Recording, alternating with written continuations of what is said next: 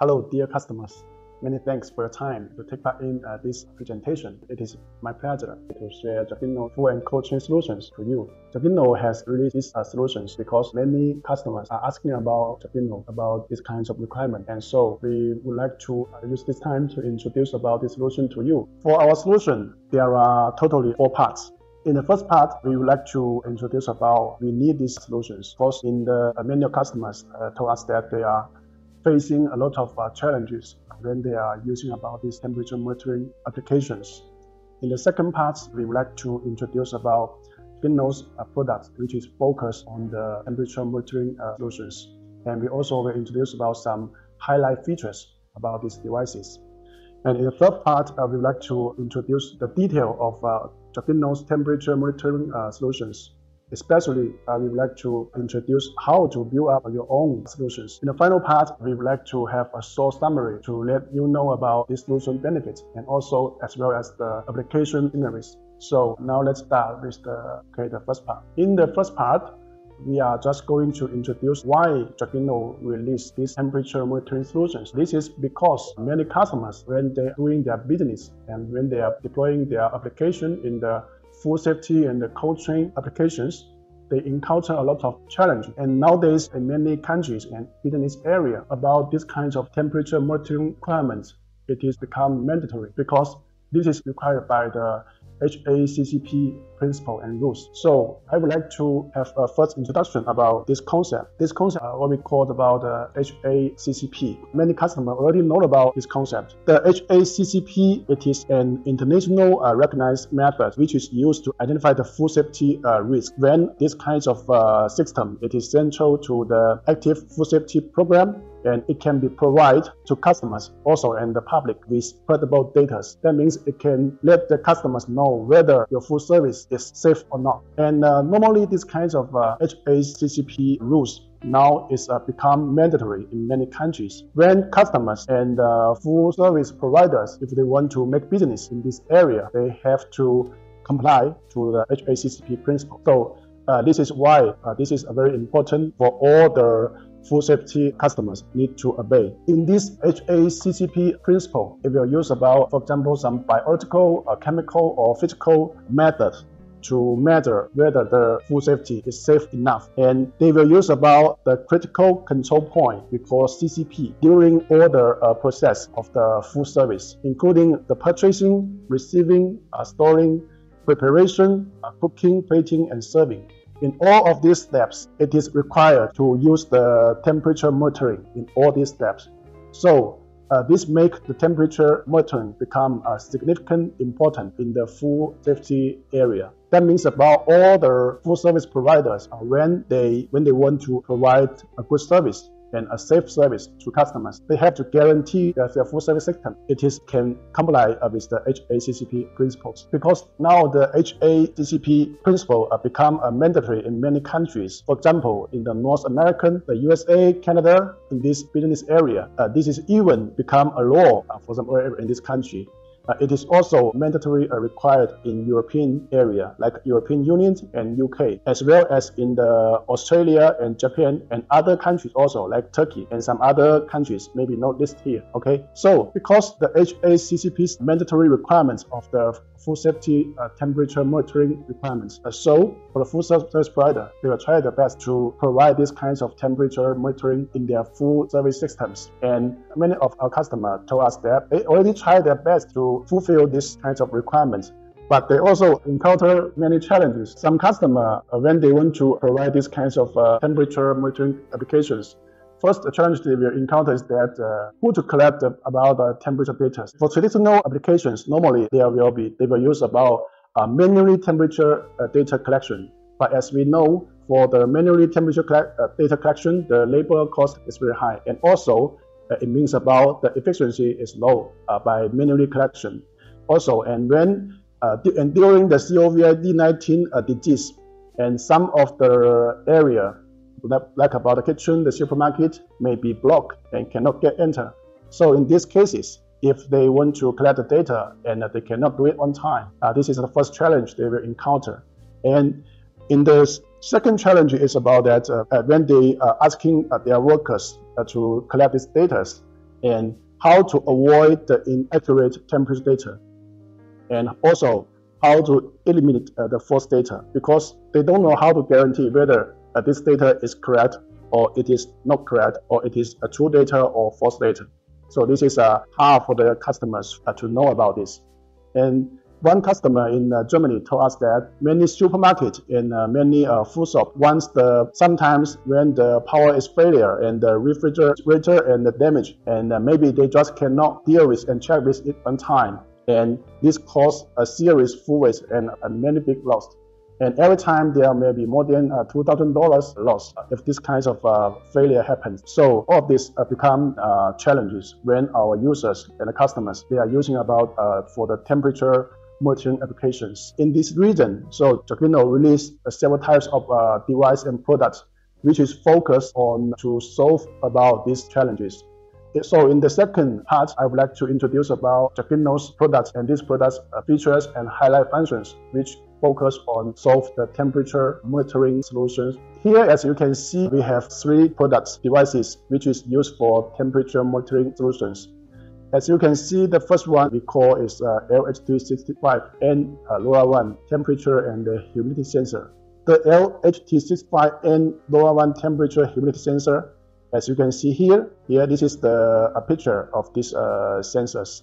As you can see here, it has built-in temperature and humidity sensor. This built-in temperature and humidity sensor, it is used monitoring and test about the temperature and humidity of the air as an external temperature probe. This one probe, which can be used to measure and monitoring about the solid target temperatures, for example, the meat, for example, the fruit, and so on. For the LHT65N, it is designed with IP60A waterproof rating.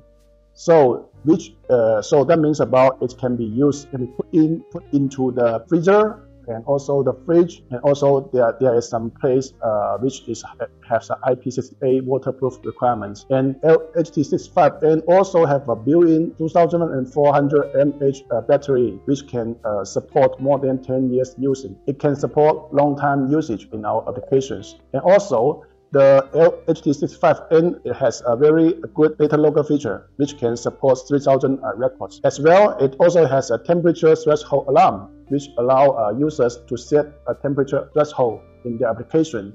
And when the temperature exceeds about this temperature threshold, the sensor will automatically send these alarms to the platform, and also send these alarms to maybe users' applications and even emails to let the user know on time about these alarms.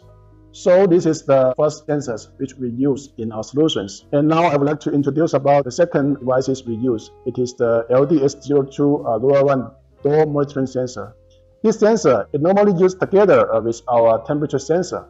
And because in some cases there will be some users need to know and need to detect about the open and close of the door or open and close of the freezer refrigerator. In this time, they will use about this LDS02 door sensors. It also has a very good function. It has open duration alarm functions. For this alarm, allow our users to set about the duration time of the opening. And when this opening of the door or freezer, it has exceed a time, for example, like 5 minutes or 10 minutes, and this door sensor also will send an alarm to our platform and also our users' apps and so on to let our users know there is alarm of the door open and close. And so this is the first 2 devices, the temperature sensor and the door sensor, which we will use about in our solutions. And except for the sensors, we also need a gateway. We need a gateway to deploy for our solutions. And this gateway we use is a LPSAN LoRaWAN indoor gateway. This gateway is very good with high performance LoRaWAN gateway. It has 8 channels and it is easy managed and also support managed by remotely. And above is the 3 devices which we will use in our solutions. All of these 3 sensors, it is focused on solve the customers' temperature monitoring challenges. And we also have some customers asking Dragino, for example, when they are deploying about these devices in their applications, they're asking us, we are facing another challenge because when in some area and in some place, the power will be cut off suddenly. And also maybe there is some place they will not have LoRa signal. In this time, the data cannot be recorded continuously.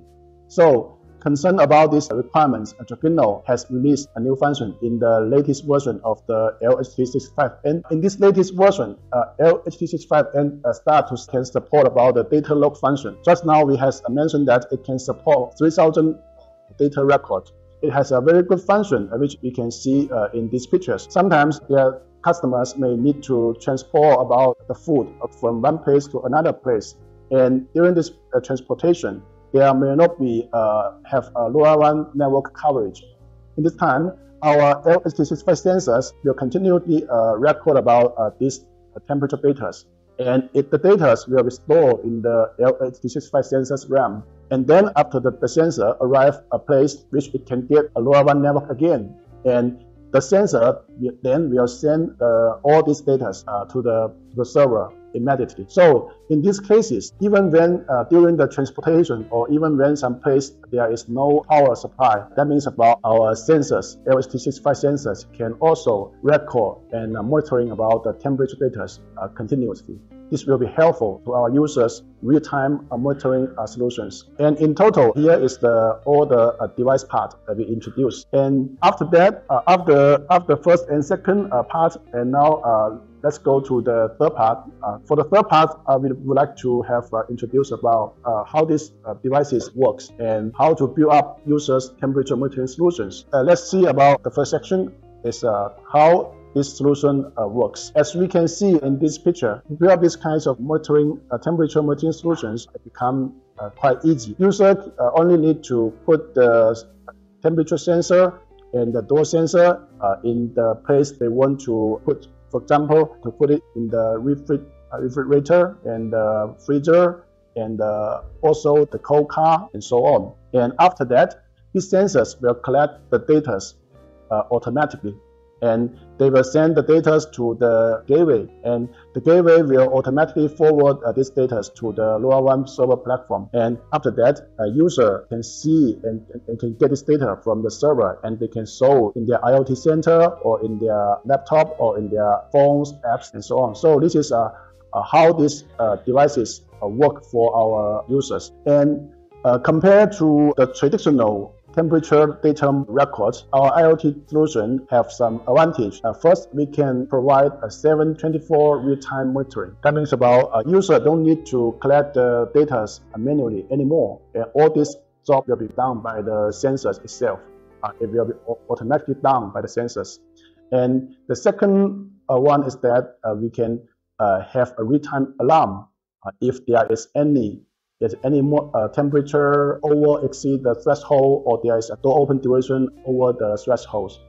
Users can get these alarms on time in their IoT platform and also in their apps or email. So this becomes very, very automatically. It also saves a lot of cost. And a lot of customers, they may be interested about how to build up these kinds of temperature monitoring solutions. And now I would like to introduce about three kinds of way and choice solutions for our customers. And for the solution one, if user want to build up these kinds of temperature monitoring solutions, the first kind of way they can use about this solution one, we say that is look for an offshore platform.